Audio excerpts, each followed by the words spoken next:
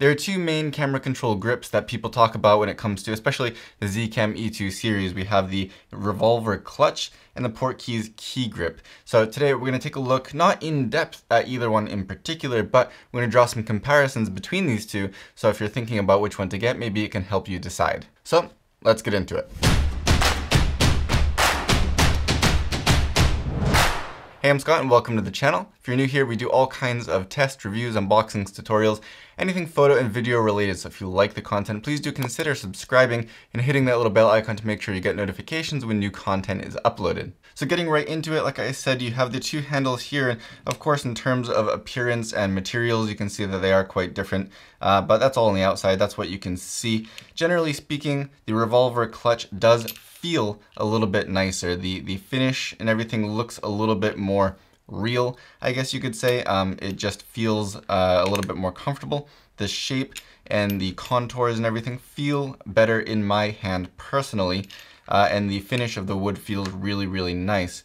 Now the key grip, let me close this here. The key grip has a little bit of wood on it, but honestly at first glance it doesn't even look like real wood. I believe it is real wood, but if it wasn't, I wouldn't really be surprised. And there's a lot of metal here too. And the actual way that it feels in my hand is not anywhere near as nice. It's not necessarily bad, but we'll talk about a few things as we go through here. For example, where my fingers sit naturally, one of my fingers is on top of this little three-way toggle switch, which doesn't feel like it should be because then I could accidentally bump it. And this part right here that sticks out to go over your hand, and it feels a little bit too narrow and pointy, and it does dig into my hand just a little bit more, making it a little bit more uncomfortable when you're really carrying the weight of a camera on here. It's hard to say, but if I was to say which one is more comfortable for me personally, excuse my sweat on here, I would say that the revolver is a little bit, the clutch is a little bit more comfortable to hold. And also, as you can see, because this has a lot of metal in it, it does mean that it might get a little bit more slippery if you have sweaty hands like I do right now. The clutch feels like it kind of works with those sweaty hands a little bit more nicely. It doesn't get quite as slippery, and also the metal is not going to get quite as hot or as cold when you're dealing with temperature differences in terms of where you're shooting. Now, once again, in terms of quality, the revolver clutch here just feels really, really well made, well finished. Everything feels very polished and smooth. All the gaps here, they're all even and flat, and there's no nothing that looks like it's going to come apart. It looks like it was put together with intention and like it was crafted very, very carefully. That's not to say that the materials on the key grip are bad. The materials themselves, I mean, it's a little bit of maybe real, maybe fake wood, plus some metal. You can't really say that it's bad quality, but things like this rubber here, I'm not sure if you can see that on camera, but this little bit of rubber here is already starting to flap out, and I know other people have had it just come completely out, even when they took it out of the box. The little three-way toggle switch here had a little rubber tip on it, immediately came off. Not that it really matters that much, but it just kind of makes me feel a little bit more uneasy about the actual quality of this when things start coming off that I don't think they're supposed to. Maybe feel like they could have thought about that a little bit more. I'm surprised nobody noticed it.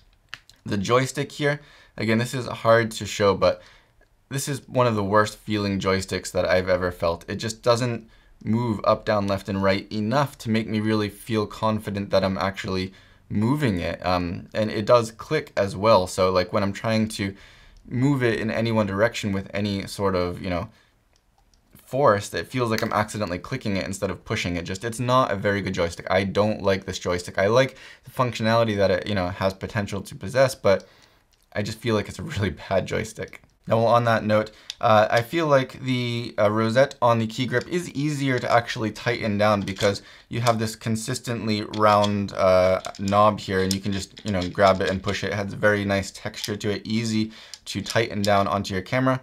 Whereas the clutch has a little bit of a wavy, raised and lowered texture. And depending on the position of it, sometimes it can be a little bit tricky to get in there and just tighten it that last little bit. It's a very, very picky difference there, but I wanted to point that out. And also, this does have these holes on here, so if you need to stick like an Allen wrench or something in there and get it really nice and tight, you could do that. But without doing that, I do feel like this key grip rosette came loose while I was using it much more often than the clutch has. Maybe that's just me, but I did feel that it came loose more often while using it. Also, the screw here on the rosette, when I first got this and took it out of the box, the screw was actually not sticking out enough, and I couldn't actually screw it into my camera because it just wasn't long enough to catch in the rosette. And if you take this whole rosette off with these 4 screws here, then you can see on the back side of this, it's actually just a screw inside of this little knob here, and you have to push the screw all the way back through, and then there's a little like this rubber gasket that's holding it in place. But this could very easily get pushed back. I could probably even do it now if I wanted to. Let's try that.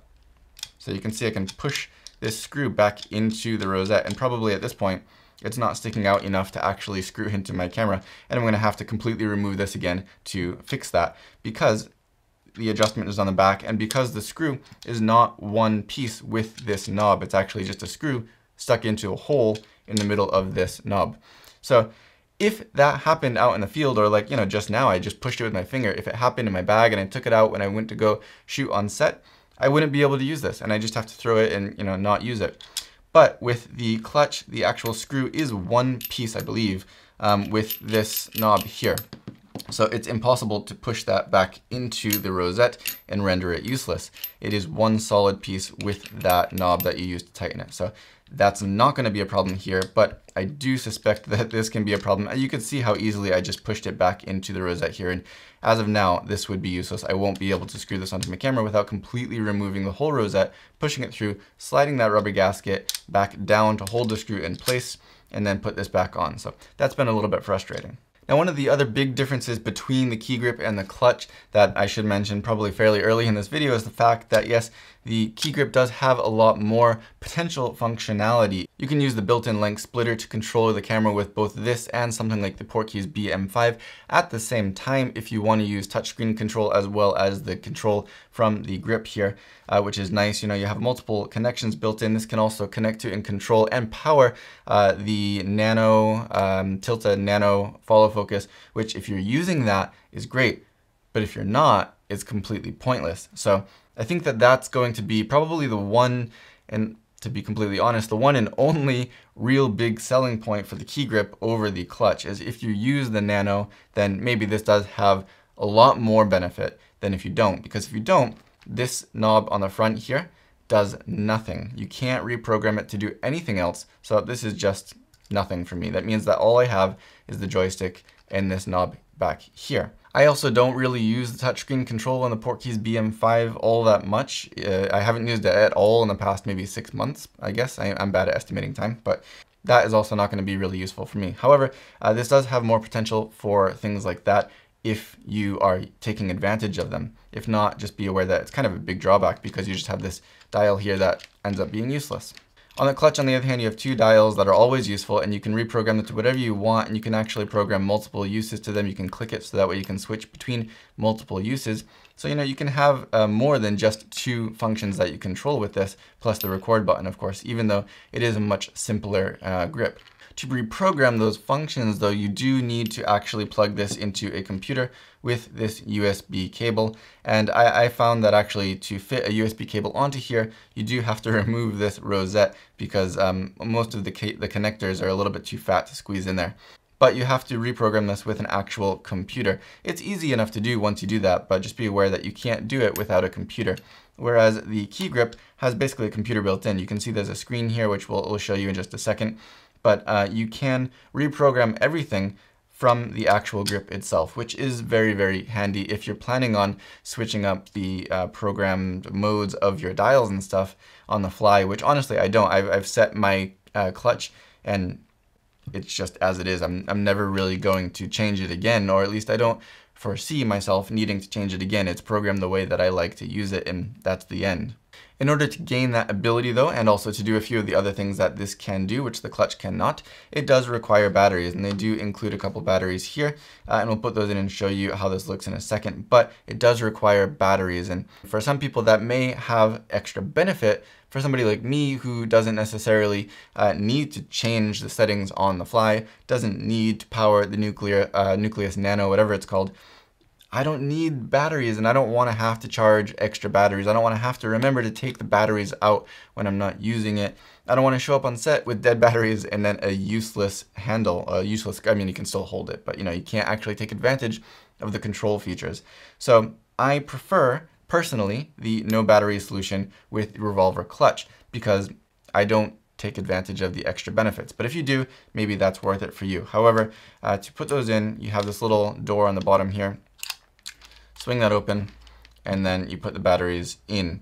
I've also found that this battery door can be a little bit tricky to close. Okay, looks good there, but you have to really push it down and then slide this latch here. It doesn't automatically click in very well, so you actually have to push it down and really make sure that it's latched in there. So in terms of battery doors, this is not one of the better ones that I've used, but you know, it is what it is.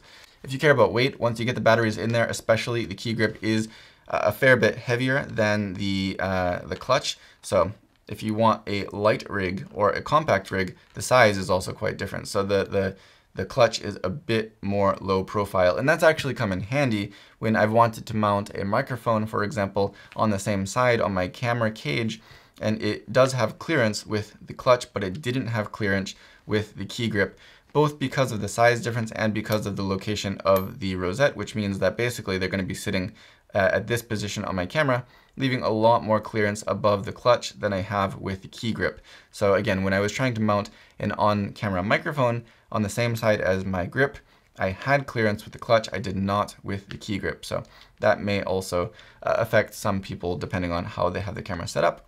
One more small detail before we get the clutch out of the way for a minute is that the clutch comes with this 2.5 to 2.5 coiled cable to control the camera. And you can see here about how long it is in relation to the clutch. And just, you know, generally speaking, I don't know if you can really estimate how long that is, but obviously it's a coiled cable, so you can stretch it out a bit more if you want. But I know some people don't like coiled cables. The key grip comes with a fairly long non-coiled cable. So let me take this Velcro off here and show you the full length of it. If I can, there we go. It's pretty long. So if you prefer non-coiled cables, or if you need a little bit longer of a cable to maybe put this onto the end of an arm for a shoulder rig, for example, then that may be a good cable for you. And also the way it connects on this side is with a recessed USB port. So it's actually recessed and kind of protected inside the grip there. Finally, before powering this on, I do want to point out that the record button on the clutch is a little bit softer. It feels very, very similar to the shutter button on a camera, a typical shutter button. It doesn't have like a clear click, click, but it feels good generally if you're used to using a typical camera. It feels very similar to that, a little bit springy. Whereas the button, the record button on the key grip has like a click to it. It's just a clicky button. And for some people, you might like that. And it is, I think, a little bit easier to confirm that you've started or stopped recording with the click of this button compared to the clutch. But it's never really given me a problem either. So just, they do feel a little bit different, and you can be aware of that. As you can see, the record button also does power on the key grip once you have the batteries in there. So now you can see the display a little bit here. This will display by default the 3 functions that you have programmed to the 3 positions of this 3-way toggle switch. And you can just quickly toggle between them. So for me, I have iris, ISO, and menu programmed into here.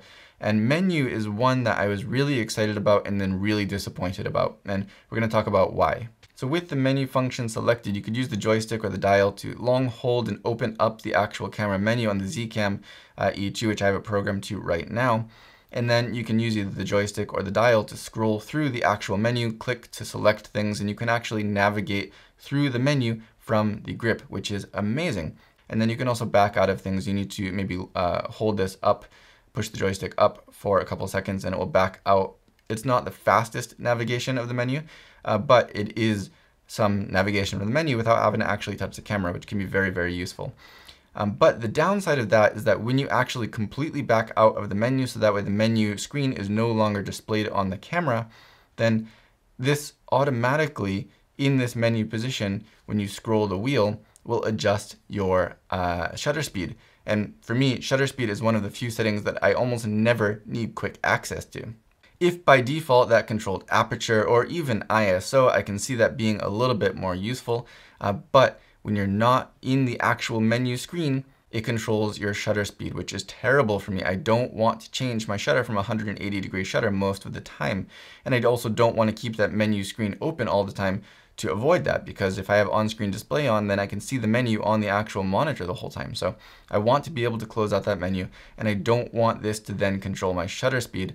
Of course, you can switch it out of that position, but because of where it's located, my finger accidentally can switch it into that very easily, and then I'll change my shutter speed without really noticing it. And that is a no-no for me. Also, if you could reprogram that kind of accidental second function of that, then that would be fine. You could have even more functionality of it. You could open the menu with it, and then when the menu is not open, you could then control something else, which would be great, but you can't. It's just, that's the way it is. For whatever reason, when the menu screen is not open, it controls your shutter speed. So you need to be aware of that. It's a major drawback of the amazing feature of being able to control your menu from this grip. So I'm not going to go in depth into all of the things that you can do with this. I'll show you a chart on screen of all the things that you can program to these custom functions, but there's a little button here that you can then push to go into the menu, and you can use the controls, the dial here to go through, and you can update your functions. You can choose which camera you're connected to. You can, update your firmware and things like that.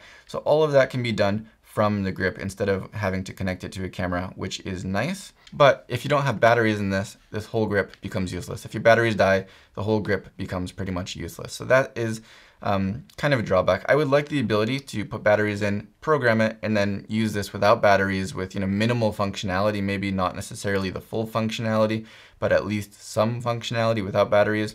That would be really awesome. But the fact that you do need batteries to do absolutely anything is a big drawback for me personally.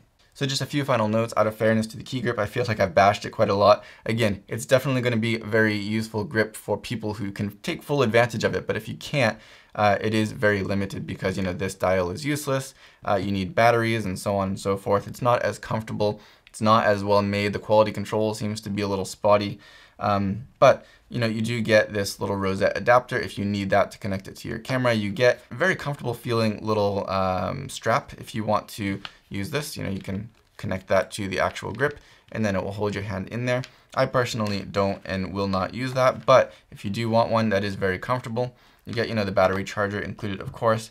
You get a lot more overall with this than you do with the very minimalistic clutch. But for me, the build quality, the quality control, the size and the comfort of this grip is amazing for me. It's compact and it's very comfortable. You don't need batteries, which is huge. In its simplicity, it has been very, very useful for me. The only thing that would make me strongly prefer the key grip over the clutch is the fact that you can control the menu from the key grip. But like I said, there are major drawbacks, at least for the moment, to that. If that's updated, then I will have to reconsider a little bit because that is very, very useful. I'm repeating myself at this point. If you have any questions about things that I did not cover in terms of the differences between these two, then please let me know. Again, I know this wasn't a really in-depth review of the key grip. It was more meant to be a comparison for those people who are looking to choose one of these for their camera, especially the Zcam E2 series, because that's what I use, that's what I'm familiar with. But yeah, if you have any questions or comments, let me know down below and I will do my best to get back to you. And as always, if you like this video, if you found it helpful, please give me a thumbs up, subscribe, all that good stuff. And as always, thank you for watching.